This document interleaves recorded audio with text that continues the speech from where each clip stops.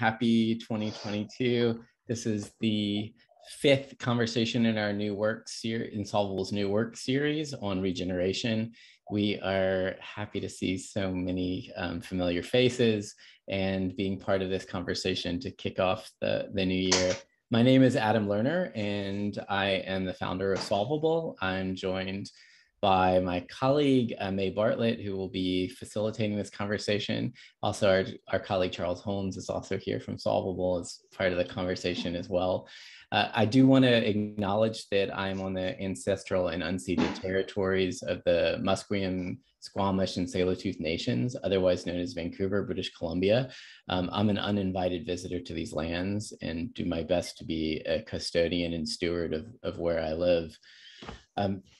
To set a little bit of context for this conversation that we're having today around regenerative cities, I want to I've been thinking about this relationship that we, in doing all of these conversations around regeneration, and how this is a particularly unique one in the sense that oftentimes these conversations are really centered around agency and who has agency in order to make the kind of change that we want to see in the world.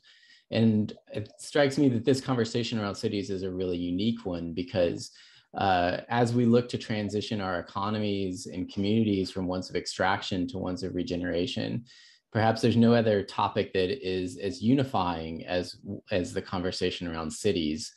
Cities really are platforms for change and impact, with over half the world living in cities currently. And that number is expected to double, which is kind of horrifying, by 2050 and living in cities. And also with over 80% of GDP generated from within cities, engaging with cities as both geospatial and cognitive spaces for regeneration are essential to staying within our planetary boundaries. But cities also offer everyone regenerative roles, and that doesn't matter whether it's from a community context or from a professional context. We all have roles to play in this. And I see that people are starting to say where they're calling in from, and please feel free to share where you're calling in from, what's showing up for you, any of your own land acknowledgements. So thank you for doing that. These conversations in this series that Solvable has put together is really an honored space for us to be able to hold with so many practitioners and leaders such as Dominique, who are contributing their voices into a more regenerative future. We are doing this as a knowledge commons. We don't charge for these events. We all pour lots of time into creating them. And in exchange, we ask that everyone that's here kind of does show up fully, is here to participate and contribute in shifting the perspectives of others. So these are intended to be generative conversations, and we will be in multiple breakout groups today, in which we hope that you enjoy. It's intended to be active and participatory. I do want to just mention briefly the idea of that the Presencing Institute has refined around what is a generative conversation in our 4 modes of listening. We want to think about the third and fourth levels the Presencing Institute talks about, which is to be able to see through the eyes of others and to be able to connect with new possibilities. It's our hope that you find these spaces both in the conversations that we'll be sharing, that May and I will be facilitating with Dominique, but also in all of your breakout groups. I'd like to begin by visualization. And given that we're all in multiple Zoom meetings and it's often very hard to reconnect back to our bodies in place and space and time, that we're going to take a couple of minutes at the beginning now to center and bring our full attention to this conversation. So I invite everyone to close your eyes or cast off a soft gaze.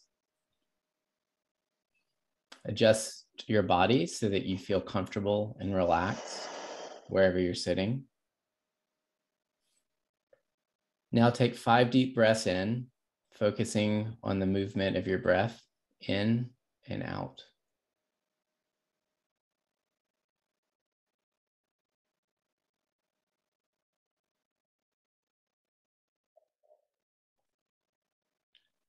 Now that you're beginning to sense into your body, I'd like to invite you to think about a time where you felt fully immersed inside of a city. It could be while you were traveling or in the place that you live. It could be in an event or a festival, a marketplace, a professional engagement, perhaps a meal, a walk, or somewhere else where you felt vitality surrounding you and your body. What are you part of? What are you seeing around you? How does your body feel in this space?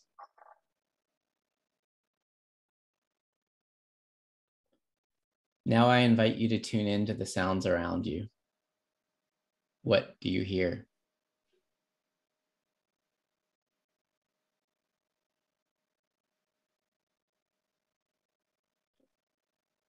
In order to tune in a bit deeper, let's try and separate the audio tracks. Let's first concentrate on the human-centered sounds around you. What voices do you hear?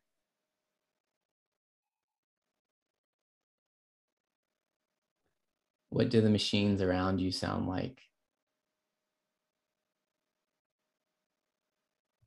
How are buildings creating sound and reverberating what is around? What else do you hear?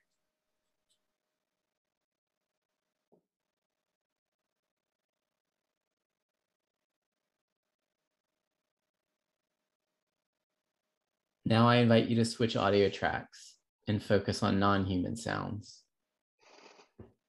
What do you hear in that place in the city?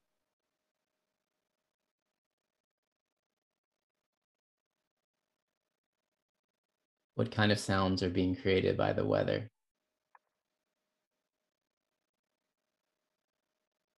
How about the sounds created by other life? Is this hard to hear or easy to access?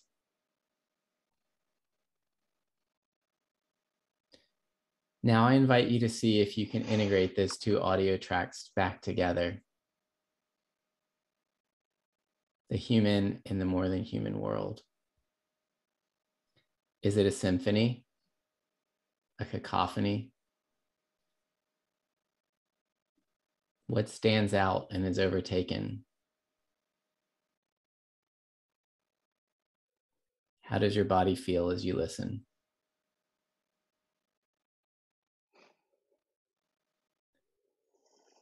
As you feel into your body, I invite you to return to where you currently are. What do you hear around you?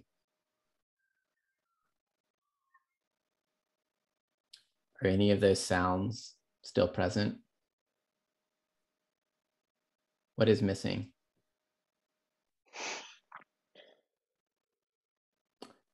When you're ready, I invite you to slowly open your eyes and return to this place in this moment.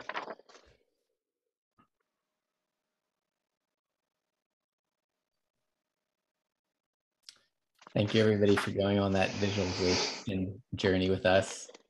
Before we begin our conversation with Dominique Hes, we're going to take 5 minutes for a quick breakout group.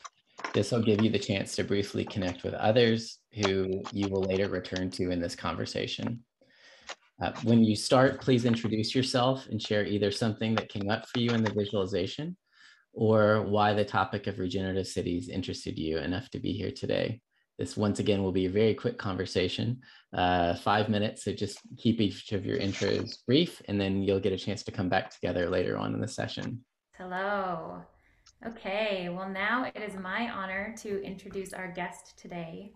With degrees in science, engineering, and PhD in architecture, Dr. Dominique Hes brings a multidisciplinary perspective to the question, can we move beyond sustainability to urban abundance and thriving? Dominique is currently the Zero Carbon Buildings Lead for the City of Melbourne, Chair of the Board of Green Fleet, and an Adjunct Fellow in the city's Research Institute at Griffith University. Her continued research centers on how to create a built environment that is good for people and the nature they are a part of, incorporating knowledge from biomimicry, biophilia, regenerative design, permaculture, and positive development. Dominique is the author and editor of 6 books and over 100 papers and reports. Welcome, Dominique. It's a pleasure to be here with you. Thanks for having me. Thanks for the invitation and being part of this great lineup you've had of speakers. Of course. So I'm calling from the lands of the Boonwurrung, and I work on the lands of the Boonwurrung, the Boiwurrung, and the Wurundjeri. And I live in an area that is, there's a river to the north of me, to the northeast, and the bay to the south, and so surrounded by water, which is where I'm happy. My family actually come from Northern Europe, so we were the farmers and the fishers for the last few centuries, and I feel a real affinity with the land. And so I'd like to pay respects to elders past and present and emerging, and those present with us today. And I'm really grateful to be living in Australia and being able to learn from the longest continuing living culture of this planet, but also to be able to listen and learn from nature. Those are sort of parts of my passions. And very thankful to be here with you all this morning, or this evening for you guys. It's a beautiful sunny day here. I understand it's snowing where you are, Adam. But also beautiful in its own way. Yeah, I love all of the different seasons that we're bringing into this call. Wonderful. Okay, well, I'd love to start our conversation just by asking you, what role do you see cities playing in creating a regenerative future?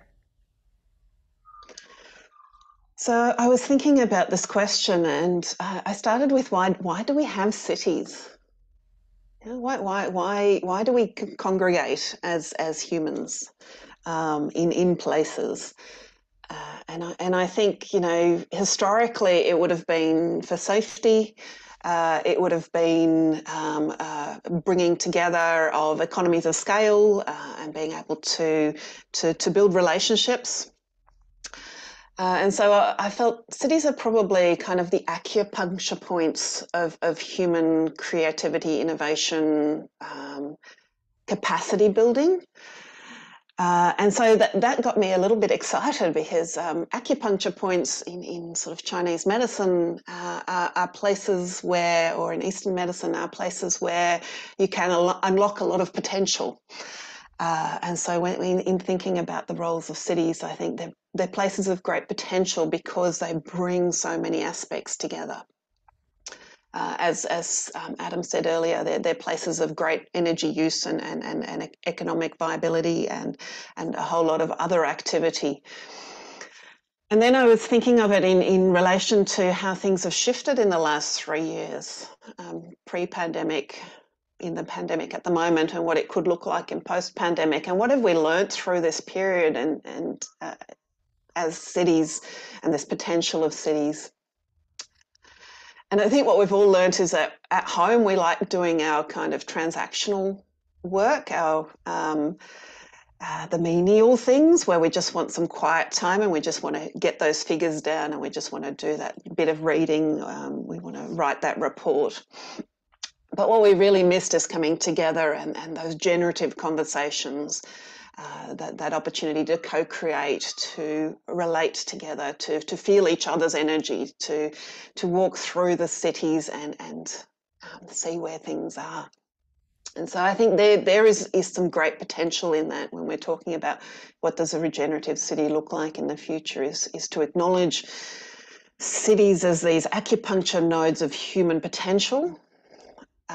And that what we really want from our cities is that relational aspect of coming together and co-creating and building ideas and building potential. And then I knew this question was coming, and then Adam threw me with this audio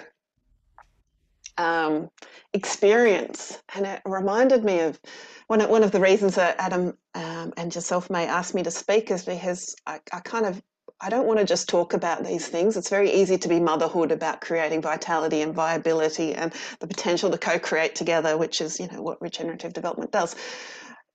But what does it really mean in practice? And the audio kind of experience reminded me of a project that we did called the Living Pavilion. The Living Pavilion was a 6-week placemaking type intervention at the University of Melbourne, co-led by a number of wonderful academics and practitioners. And we took a space that was rather underutilised and we filled it with 40,000 Kulin Nation plants and event spaces, and curated it with lots of music and dance and activities and learning and things for children and so forth. And then there was an Indigenous garden, and there were so many aspects of it, but there was also a soundscape that was designed, that was created for that space, and that soundscape mirrored the Indigenous calendar. And I was taking a colleague through the space, and I loved this space so much for the 6 weeks that it existed. And we arrived and I was like, it doesn't feel right. Why doesn't it feel right? And it was just ticked over to 9 o'clock, and it must have been on automatic, and the soundscape came on. And suddenly it was like, okay, that's what was missing, the sound of nature, the connection to the environment. And so I think as much as our cities are about this node of potential, of co-creation of the social aspects, I think nature has an integral role in that as well. And so bringing nature into our cities as a partner in that co-creation, I think, is also important. Absolutely. I love that example, and I love just all of the senses that you intentionally tapped into in that 6-week project. I also love this image of cities being the acupuncture points and places of possibility in our larger earth body. I feel a lot of power there. And it makes me wonder, thinking about the specific cities, and I know they're each unique, and even the way that you've designed that project, having a soundscape that is particular to that place and the land. And, how would you, if you were to kind of narrow in on just a city and the different cities around the world, how would you define a regenerative city? What needs to go into it to make it regenerative? So every place is unique, and so I think it's starting from that understanding that Melbourne's different to New York, is different to Helsinki, is different to a small intimate place. I grew up in a small town called Gresford, very different. So each place is unique, and starting from that uniqueness. In preparing for this, I thought I would reach out through my LinkedIn network to all of the other regenerative practitioners out there, because one of the things with regenerative development, and one of the things with really understanding that what we're shifting into is an ecological worldview, an idea of co-creation, interrelatedness, interdependence, is that there is no hero, there is no person that has the right answer. And that was one of the contributions that Jenny Anderson gave in that LinkedIn call for, what do you think a regenerative city looks like? So I thought I would practice that intent of, I'm not the expert, the expert's actually the field out there of people working in the space thinking about this. And one of the people that responded is the amazing Bill Reed from Regenesis. And always challenging, always taking my thinking to that next level. He actually said there are two aspects. I was dumbing things down because I asked people, what are the two things that you think would make a regenerative city? And he challenged me with, firstly, who do we need to become to work with life and life systems in the city? So who do we need to become? And that's the first part of that he says is a very generative part of the conversation. Who do we need to step up to be of service to this place from a living systems perspective? But he said that's just the generative side of things. That's not yet regenerative. And he said the regenerative part of it is that becoming is a practice, a continual practice of renewal, of being present, of listening, of feedback, and so forth. And that is very much the uniqueness, I guess, that we as a human species can bring to the potential of this earth. It's that nature is continually generating, is continually evolving, but we as humans can actually consciously participate within that process, be part of that process of generation, and through our creativity and intuition and innovation, actually bring that consciousness, that understanding. We can have a planetary understanding now, which we could never have before. And so we're now really in that potential to bring it right back to the first question of the potential of our cities now post-pandemic, is that potential to know that whole of system, whole of worldview, and bring that in our capacity as innovators and creators and intuition and testers and so forth, and reflection. And so thank you, Bill Reid, for bringing that, that idea. I also thought I'd briefly riff off in the first becoming part of it, becoming, working with life and life systems. And that reminded me of Janine Benyus and her work in biomimicry and life's principles. There are many practitioners, and those ideas as well were co-created from a whole lot of knowledge that Janine brought together, Indigenous conversations and so forth. So what are the life systems that we need to become with? And so for me, the most important is the idea of nestedness. And this came through from my LinkedIn survey of practitioners as well. Thank you, Jenny, again. That idea of nestedness, that idea of being interrelated, so everything is relational. How I feel and how I turn up affects how you feel and how you turn up and how you are here, and the smiles and nods I'm getting from the screen up there, that is all part of that, how I am able to turn up here today.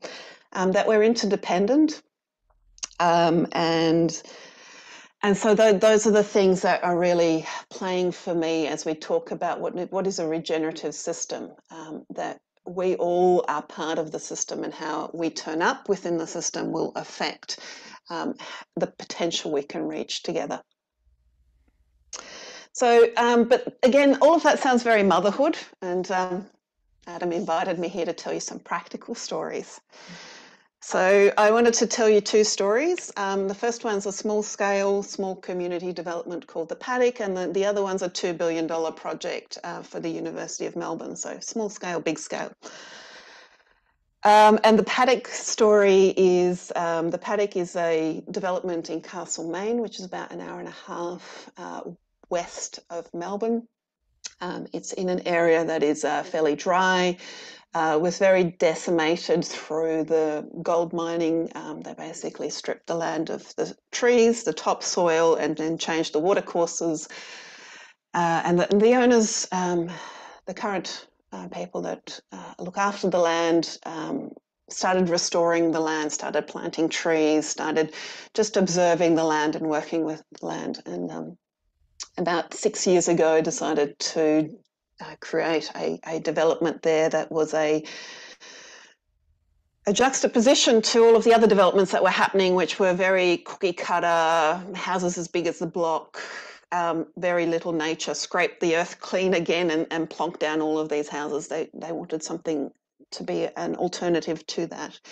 And they created this concept of the Paddock with architects, Grosby Architects. And within that, the first thing we did was we worked with citizen science, and we did 3 lots of research looking at, well, what is the soil like? What is the water like? What are the birds in the area? What are the trees in the area? What are the microorganisms and so forth? And we looked at how can we design a development that is as good for nature as it is for people? And then, you know, because I'm a researcher and a scientist, and I'm interested in actually knowing whether we've succeeded, how do we measure success? And we thought, okay, well, let's see if we can bring back some species. So we designed to bring back the powerful owl. I feel almost hamstrung that I can't use PowerPoint and share you these beautiful images in PowerPoint. And the sugar glider. And the golden sun moth. And the growling grass frog. And this little guy just to show that we don't just go for the cute species. The legless lizard. So those are our apex species. If these species come back, that means the water is okay, there's enough insects, the soil's okay, there's enough microorganisms in there for the worms to eat, and then the lizard to eat, and then the frog to eat, and then the owl to eat the frog and the lizard, and so forth. So all of these things, can we design a development for people at the same density as the other developments, but that is also bringing back these guys? Now we're halfway through building that development, and I've got to say COVID's had a huge impact in our capacity to meet the Living Building Challenge, which is what we designed the buildings to. But half of the people are in, and I can say that this guy's been spotted, this guy's been spotted, and this guy's been heard to the point they were complaining about how loud the frog noises were. How cool is that? And we didn't design for this guy, but this guy came back too. A little. Plus, we've created these wonderful houses, and these homes are designed to be low toxic, lots of fresh air, beautiful views, gardens. There's a community house. And within that process, and again, I wish I had a PowerPoint to show you this, but there are 5 views into the development, and each view is a celebration of a different period of time. So we're connecting to the time of the place as well as the ecology of the place and the social capacity of the place. So there's a gold rush view in, there's an Indigenous view in, there's a farmer view in, there is the currently it's kind of an academic quirky community with foodies and breweries and wine and cheese and all of that. So there's a view that celebrates that, and then there's a view to the future.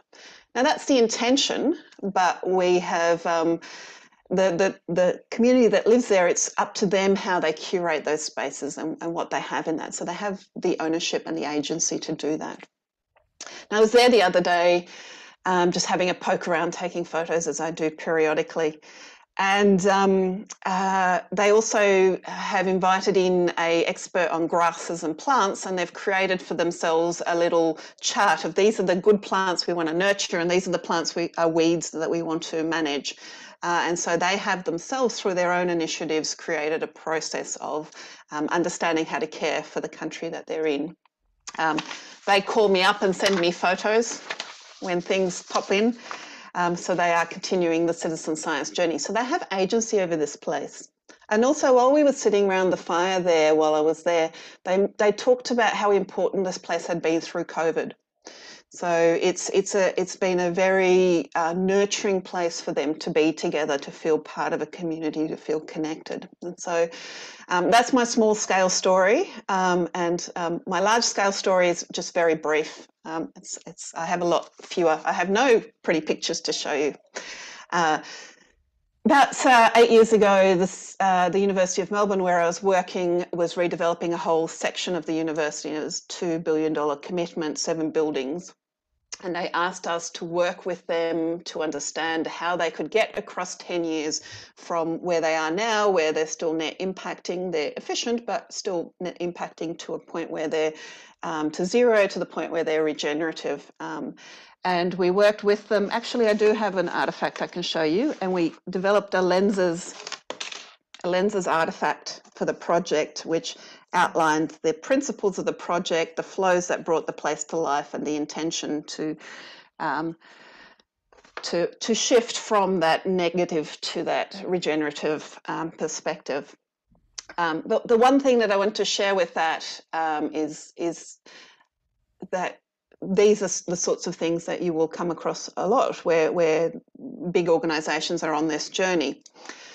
The real potential of this project was that one of the opportunities that everybody working on the projects, the builders, the electricians, the designers, the building managers, the students, would go through a half-day regenerative development training process, which then helped them to conceptualise the potential of going beyond zero, the potential of being net contributors to place, to actually heal space. and not just the people working, but anyone tendering for the work. And in that way, this potential development, given that there was $2 billion on the table, was really interesting to all consultants and all engineers and all architects, meant that it had the potential to ripple throughout the community of Melbourne. Everybody that wanted to tender for the work would then participate in a half-day workshop, would get trained up in the concepts of regenerative development, and could then build that into, in their own way, their practice and their contributions to the tender process. So that's the two stories I wanted to share. Oh, thank you for both of those. And there's so much there that I wish we could dive deeper into. I mean, some of the themes that are standing out for me are, this idea that a regenerative city is not a fixed state. It's not something we are working toward and then we accomplish it. It's a way of being and becoming, and it's something that we're always in relationship with. And it's about how we're showing up and our worldview and mindset, how we're viewing ourselves in relationship to place and all of other life on Earth. So we're going to send you into breakouts again, and you're going to have a chance to talk about one of these ideas with each other. So our prompt for you, kind of along this theme of being in service to place and benefiting nature and other life forms just beyond humans, the prompt that we have for you is, how can you be and how are you of service to place? So you'll have about 15 minutes. And use the time as you see fit, and then we'll see you all back here. Welcome back, everyone. I hope you had great conversations in your breakouts. We would actually like to create some space for you to share back some of what you discussed, but we're going to come back to that in about 15 minutes. So if there's anything you want to share directly from your conversation and you're worried that you might lose it, feel free to share that in the chat. Otherwise, in about 15 minutes, we'll turn the room open for everyone to share both questions as well as things that were resonating from your conversations. So I'm going to leave this section of the conversation with Dominique, and picking back up where you left off with May. One of the things that we wanted to talk about and that you've written extensively about is the kind of worldview, or the ecological worldview, that is a kind of precondition, it seems like, for moving to a more regenerative way of approaching cities and living in cities and designing cities. I wonder if you could just share a little bit of your perspective about what is this mindset shift and worldview of the ecological that you think is imperative as we look towards regenerative cities. So part of the work is, why are we in the situation we're in, and what are we changing to? And in looking backwards in why we've arrived at where we've arrived with all of the problems that we're in, is an understanding of the conditions that have led to the creation of the problems. And partly that is the worldview. So the way that we see the world, the glasses we have on when we're interacting with the world, affects how we behave within the world. And for the last 2,000 to 500 years, depending on who you read, people have been very reductionist in their way of thinking. They've been breaking things down. They've been very linear in their thinking. We can just see that with climate change and the issues with carbon dioxide in the atmosphere, right? It's seen as a linear problem where, carbon's an essential part of life. It isn't bad. It is just the way that we're using it is very linear. And so that's called the mechanistic worldview, and that has led to many of the issues that we're seeing now. But you see that throughout human development. We have a way of thinking, and then as we get into that way of thinking, we start seeing the limitations of that thinking, which then leads to a new set of glasses, a better set of glasses that help you to focus better, to move forward.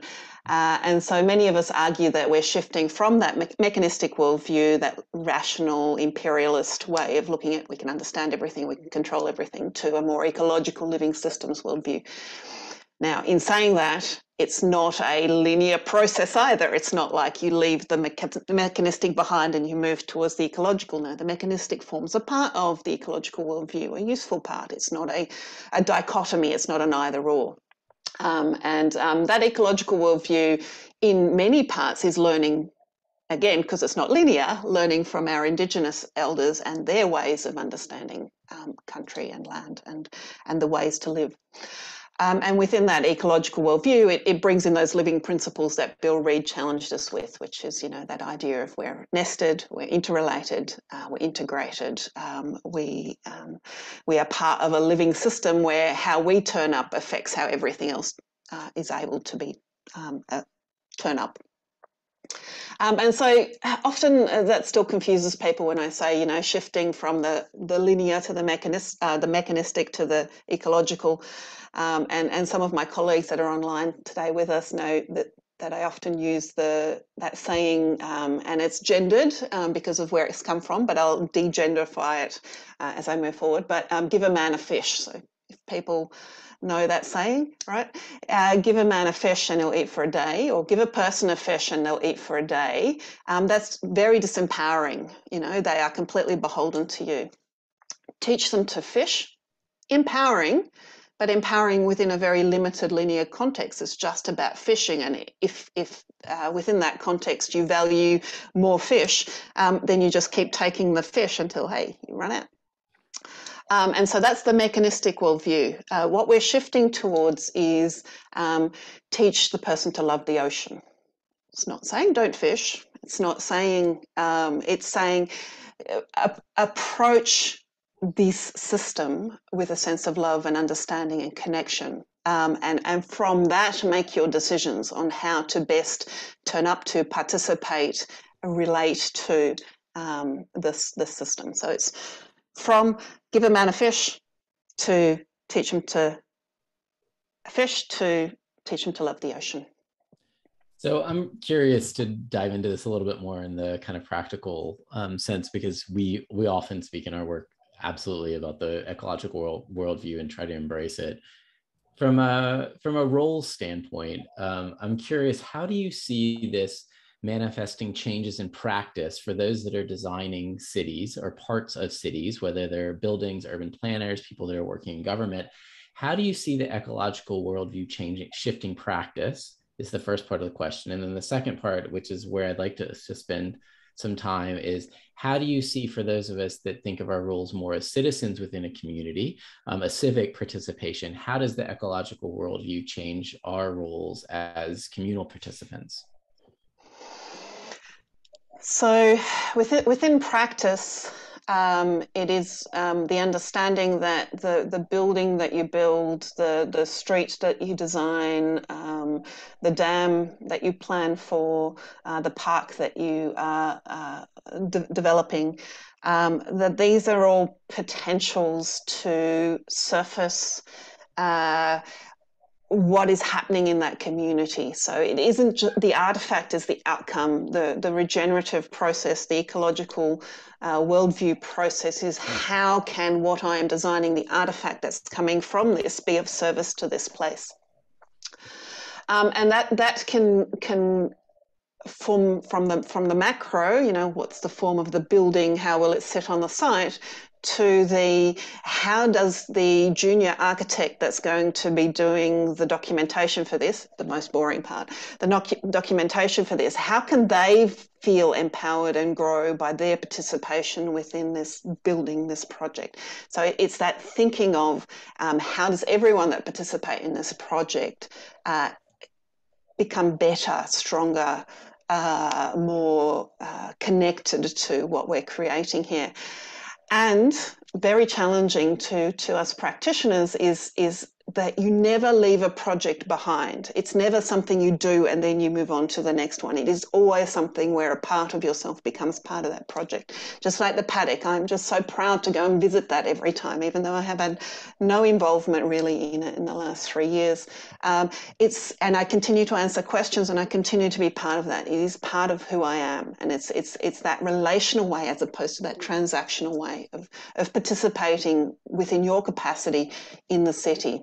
And to go to the second part, which is the citizen part of it, our citizens are an integral part of the system, and they can be sidelined or they can be brought in. And often they are wiser. They have such intelligence and wisdom about their place And so having that, as you said, from the Presencing Institute, that sense of listening to everybody, everyone in the place, including nature, with the intent to learn, I think is how we bring those citizens in. And it's not easy. We have sidelined our citizens for a long time. They've been easier to manage in that box over there where they have no power. But that's part of that mechanistic worldview, where if we don't understand something, we just kind of try and manage it away. Here we're inviting them in to be a part of this journey, to give them agency. Which has, within our current system, a lot of challenges. It takes more time. It means that you have to listen to the loud, angry voices because they're just caring loudly, right? It means all of these things that are often challenging when you have a tight time frame within the old worldview that you have to meet to put food on your table. So that is part of the challenge of which we can bring our innovation to. We've exchanged a few thoughts about shared inspiration, both reading in the month of December, David Graeber and David Wingra's The Dawn of Everything. And they talk about that, absolutely mind blown. And I'm sure many people on this call have also been reading it or plan to read it very soon. I know Jay, who's here, we're exchanging some notes about that. One of the things that I remember in the book that they talk about is they thought the question that they were going in with was, why is it that we have such dramatic social inequality? And they said, that's not really and it turns out that's actually the wrong question. The real question is, how did we get stuck? And so they are really questioning both the social conditions that we currently live in. I mean, one of the quotes is they talk about that as our populations get larger in cities, the scale of our social relationships becomes smaller and smaller, which is the antithesis of what we would think from a social conditioning and relationality process needs to happen. And then they also talked about, there was a quote that I pulled from the book, which was, the ultimate question of human history, as we'll see, is not our equal access to material resources, land, calories, means of production, much though these things are obviously important, but it is rather our equal capacity to contribute to decisions about how we live together. And so I'm really curious about how, and especially because you live in, it seems like one of the cities that is going through this transformation through Regen Melbourne and their work with Kate Raworth's Donut Economics and the Donut Action Lab. I'm really curious how you see these social conditions shifting and how this certain communities enable that to happen from the whether it's in the built structures, it's the civic participation. What are you experiencing in terms of how the social condition is shifting that is enabling the regenerative cities movement? So it's interesting, and I want to be quite brief here so that we can hear from everyone else, because this is a co-created experience. That book did blow my mind, and you know, who knew the French Revolution could have been initiated by indigenous wisdoms from North American Indians? Kaboom! Anyway, I digress. What really is interesting is that if we think about the city in a linear way, then it makes sense that the bigger the city, the smaller our networks, because that's how we cope, because we need to be like this to protect ourselves from the complexity out there. If we instead look at it as a living systems point of view, as a system of fractals, what we need to do is bring in a system of governance, which exactly that quote speaks to, where everyone feels empowered to have a voice within the big system because they are part of a home, within a street, within a community, within so forth, and that through that they feel that they have agency.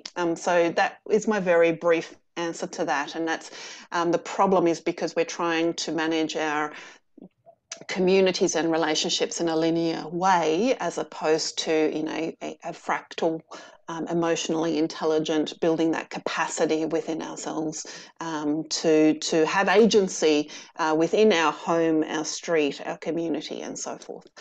Not saying that that's easy, but that's part of the social conditioning is that capacity to step up and to feel the rights and the responsibilities that come with that, which here in Australia we talk about, you know, responsibilities to country with a capital C. How are we an integral part of enabling the thriving of my home, my street, my community, my city, my country, my planet? Can you speak a little bit either from the perspective working with the City of Melbourne, or as you've been involved with the Regen Melbourne movement, what you've experienced in that transition over the past couple of years as that movement has kind of taken flight? So one of the key things, and Kate's Works, Brilliant, and Regen Melbourne have done a wonderful job in saying, well, what does this mean for Melbourne? It goes back to one of the earlier questions of, you know, every place is unique. And so we took Kate's donut economics and we mashed it, and we collaborated across 2020. And we brought in culture and arts and Indigenous aspects to the donut as critical social infrastructure of Melbourne. So that's part of it. What does it mean for here, and how does it help surface the personality of this place? And it actually goes through, one of the critical things of being able to be regenerative in cities is to be able to understand the pattern of place.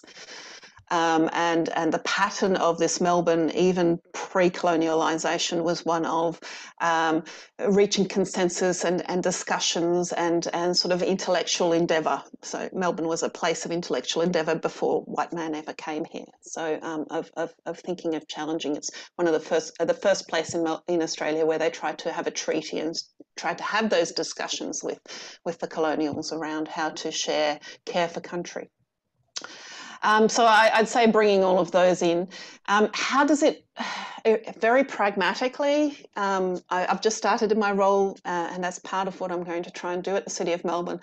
But it is shifting the whole building industry from a transactional way of working where, you know, you win 20% of your work, so somehow you have to make 80% of your income out of that 20%, and the whole inefficiencies around that, to a more relational, long-term way of working with the industry, of working together for the City of Melbourne. That's the journey I see my role being over the next 15 years at the City of Melbourne. I'm 3 months in, so I might be very naive in that, but it is that intentional shift from the transactional to the relational to enable agency, responsibility for this place. Thanks. And that's encouraging to hear. And I think we're hearing that a lot, even in the levels of procurement, about how procurement is being reconceived around relationality instead of transactions, from city governments to even the way corporations are thinking about it. I do want to open up the floor now, if you're okay with that, to others to either share back from your breakout groups and what was resonating, or if you have specific question that you'd like to bring into the space. We'll open the floor now to everyone to be able to share.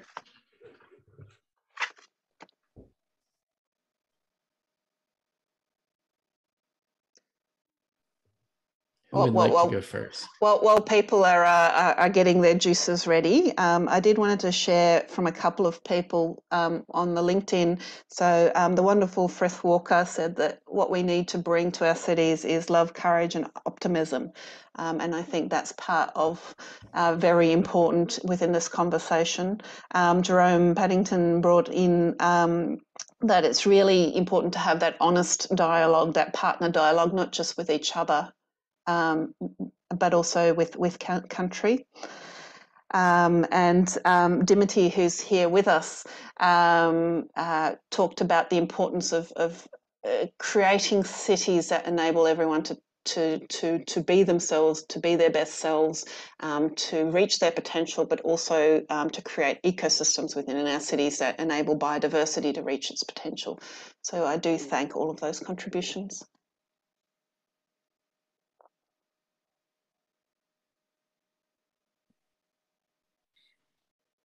I'll jump in. We had I'm sort of stealing. I want to steal from Josie. I really feel like Josie should be the one saying this, but we sort of talked about the willingness to activate. I talked about affinity to trees, and trees are being cut down or falling down, and like, what can I do in my area to help protect that?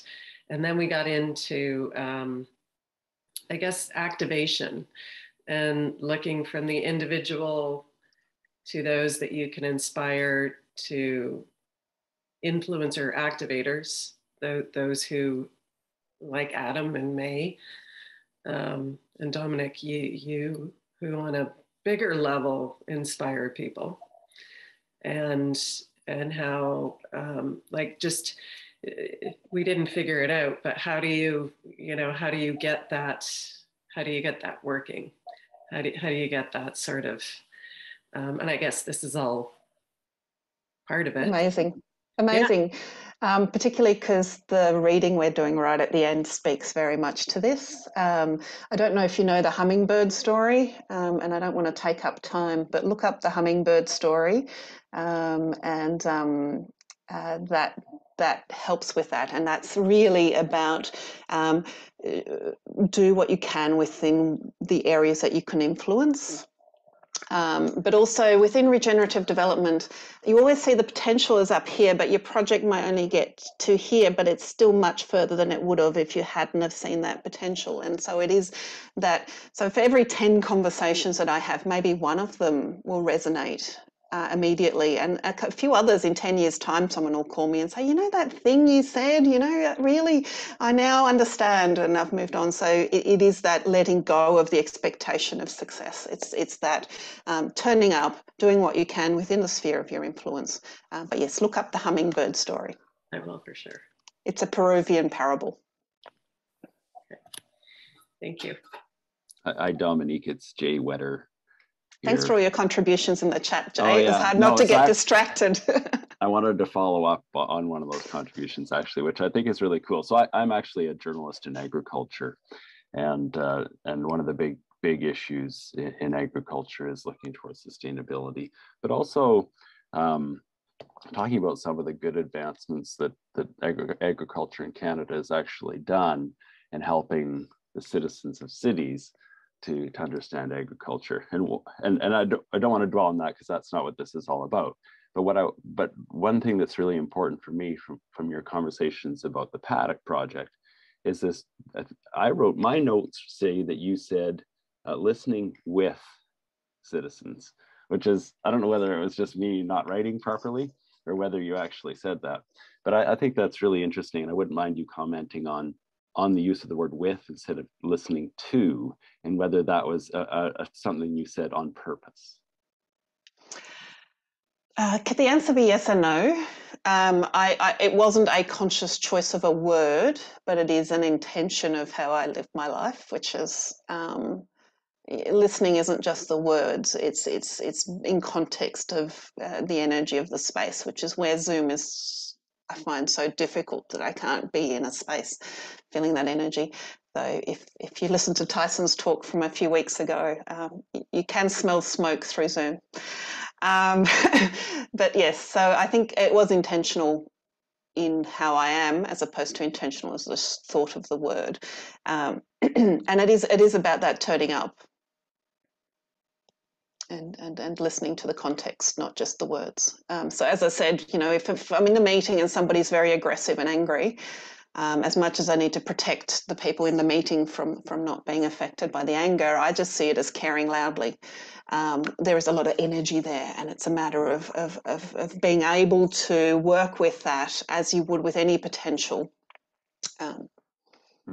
Thank you so much. I did do some work on regenerative agriculture and a little bit of a critique of that, because one of the greatest things, which I haven't shared with you all, about regenerative development is that it's not about the stuff. It's actually not about the city. It's not about the buildings, the artifacts, the streets, the parks. It's the potential we create, the social, the non-physical stuff. And one of the things with regenerative agriculture, it's all about how do we improve the quality of the soil, bring more carbon into it, how do we hold on to more moisture, how do we capture the sunlight better, how do we create effective yields that enable ongoing sustainability of the soil and the ecological systems. But it's not about the heart, the head, the love, the potential of the farmer. And often that it comes with it, but it isn't something that is designed for. If you look at the regenerative agriculture guides, they tend to be about the catching the solar, diversity, soil, water, carbon, and so forth, rather than actually there should be as many dot points about how to enable the potential of the farmer and their families and the communities and all of that. And I think that's one of the things with regenerative cities is it's not about the stuff. It is about the people that inhabit the stuff and how they can be part of this journey. I thought I'd take the cue from, there was a mention of the dawn of everything.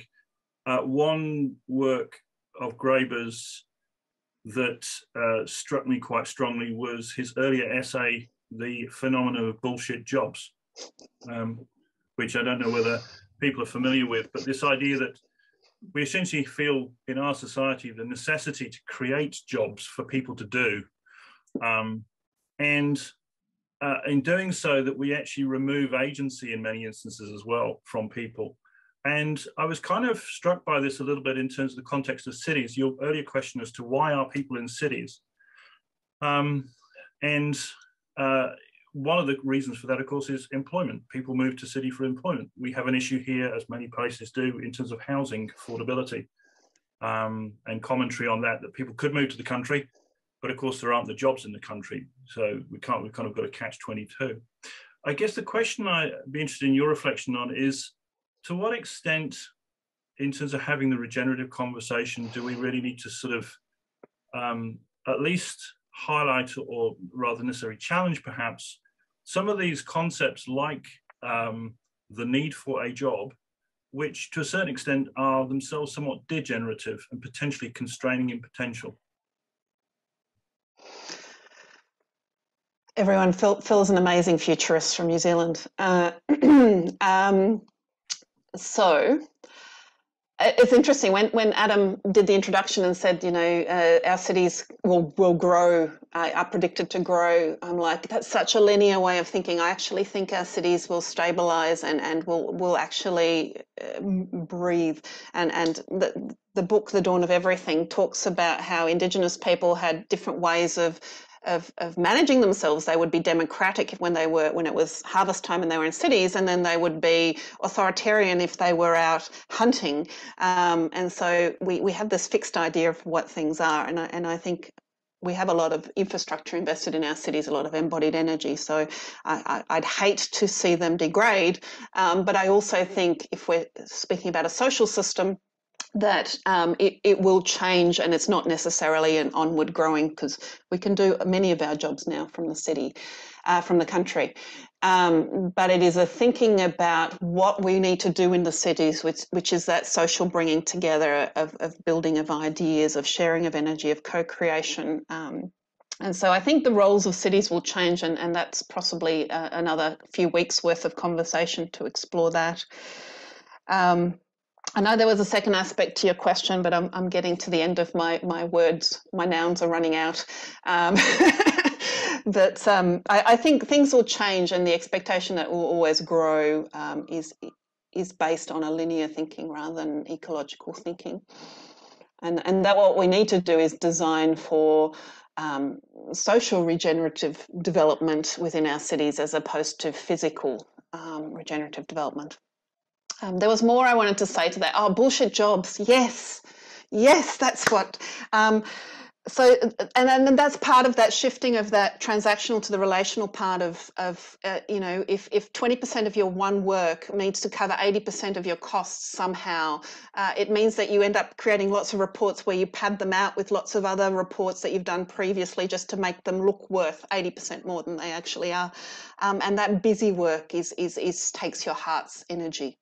And so shifting from that transactional way of relating in your work to that relational is part of this journey. And it's not a quick one, but it is, you know, one of the things I often say before I quit my job at Melbourne Uni was that every year, instead of a pay rise, I would take a time cut. So after, you know, 15 years, I was earning the same amount, but I was working only 3 days instead of 5 days. And the amount of freedom that gives you to just think differently around that. How much money do I actually need to thrive? And what else do I want to do with my time? Yes, bullshit jobs. Excuse our French. Thank you for those contributions, Phil, and everyone that added in. Dominique, your responses. That was really great. I'll just, since we're on the Graeber kick, I'll just add one more piece around imagination before you share your reading, which is, what if the sorts of people we like to imagine as simple and innocent are free of rulers, governments, bureaucracy, ruling classes, and the like, not because they are lacking in imagination, but because they're actually more imaginative than we are? Which I thought was a beautiful summation point of a lot of his, it crosses a bunch of his actually books. Yeah, so, but again, it's not an either or, right? It's not a let's down with the monarchy. It's just like, you know, there are reasons these systems have evolved, and these systems have a purpose, but it's not just their only purpose. We don't just have a monarchy, or we don't just have a dictatorship, or we don't just have a place of creativity and everyone turning up, because, you know, the world is a changing place, and that's part of the living systems. It's always changing, and we need to have the tools to respond to that change and not be dogmatic about it's this, it's this, it's this. Yes. So he does sneak in the bit of the linear thinking sometimes. It's like it's not an either or. It's yeah, a yes I appreciate you bringing that back to the living systems perspective, and the way that living systems are constantly being reconfigured. And I think that is the overall message is, how do we enable our cities and social systems to be able to consistently reassess and remodel ourselves based on what is most desirable as a response to that current condition, instead of being fixed and entrenched in one way, in one path. And certainly it's a challenge for our cities, because we have invested so much embodied stuff in our cities. So it's part of the interesting future conversations we could have. Absolutely. Yes, and of course, this is going to always be too short to cover everything that we would ever want to talk about, but we do want to respect time. So Dominique is going to share a reading from Designing for Hope that resonated with both May and myself, and so we asked her if she wouldn't mind sharing a passage that had inspired us. And this builds beautifully on one of the previous questions. Sorry, my dog's decided to come and sit by my feet, so she approves with the reading, I think. One of the questions our students often ask, and this is Krishna Duplessis and I, the authors of the book, the problems we face are so big, how can I possibly make a difference? We answer them by referring to 3 interdependent principles. The first principle is to work with what is in your sphere of influence. Taking inspiration from German poet Rilke's observation that I live my life in widening circles that reach out across the world. While you only have the power to directly change that which is within your sphere of influence, it's like dropping a pebble in a pond, and it ripples, and the ripples of your actions can spread far and wide, inspiring others so as to change their behaviour and contribute to the creation of life-enhancing world. The second principle draws on the butterfly effect, which proposes that a small action can build up enough momentum to affect the behaviour of the larger systems. The third principle is that the world we live in is constantly being created, not by governments or by big organisations, but by individual actions of people and other organisms, agents, and their responses and actions to changes in the environment. This is a foundational principle of the ecological worldview. As these agents respond and adapt to what is happening around them, they can spread the ideas and new behaviours through the system, or they can cause the system to self-organise to create collective behaviours such as swarming of bees, or the way the school of a fish shapes depending on what's going on around them. They can also create new structures or order out of seemingly chaotic behaviour of complex systems such as ant colonies or economic systems. Though we may feel as if we are working alone, there is a vast community out there of individuals and small groups who are struggling with the same thing and finding creative and inspiring ways to express the values of the ecological worldview in their personal and professional lives. Finding them and connecting into the web is but a mouse click away. Knowing that they are there is what gives us hope that the world we dream about is not only possible, but is emerging. That is very much around that idea of continue to have conversations, continue to dream, don't expect results. It's just about a sharing of your potential and the potential that you see, and enabling other people to feel agency in doing that. It's the little drop in the bucket that will ripple out, and in 10 years' time someone might say, hey, remember that thing you said? The question about the reading, it comes from a book from 2004. I don't know if it's backwards for you. It looks backwards for me, called Designing for Hope. It's a very pragmatic book of how to get to regenerative development that connects about 52 different case studies and how they've brought in different ideas of capacity building, written with Professor Krishna du Plessis. Thank you, Dominique. That was a beautiful conversation, and we appreciate you giving all of your time and I've loved and learning from you in the lead up to this conversation as well as today. We do put these on at Solvable as a as a community contribution. We don't ask people for money in exchange for this. This is absolutely intended as a commons, and very grateful to the speakers who also show up to contribute to that commons. We do have one ask for you, per the ripples comment that Dominique is alluding to, which is please invite a few others, whether that's to a recording of this conversation, which we will be sharing with you in the next couple of days, or the upcoming conversations. What the best thing that we could have come out of these is the ripple effects for more people engaging more deeply with each other in conversations about our regenerative future. And with that, we want to say thank you to everybody for your contributions today, for showing up fully and joining us. And we look forward to seeing you hopefully on January 20th for the conversation on regenerative agriculture with Nicole Masters. Thank you again, Dominique, and thank you, May, for co-hosting. And be well, everyone. Nice to see you. Thank you for coming.